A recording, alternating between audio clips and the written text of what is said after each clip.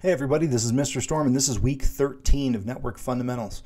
This week, this is the last easy week.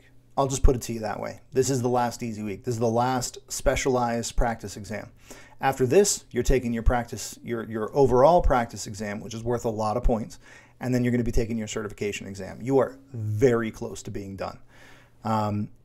So hopefully you do well on these practice exams leading up to the overall practice exam, because when you get there, you're going to find that you don't really have that much time, and you're going to need to really pick it up. If you haven't been studying, you're going to need to cram a bunch of information in your brain before the cert. So hopefully you're sticking with it and watching these videos and doing everything by the schedule.